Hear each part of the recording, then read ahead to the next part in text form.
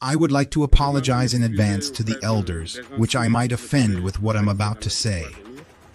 I've been tasked by my generation to inform you of the following.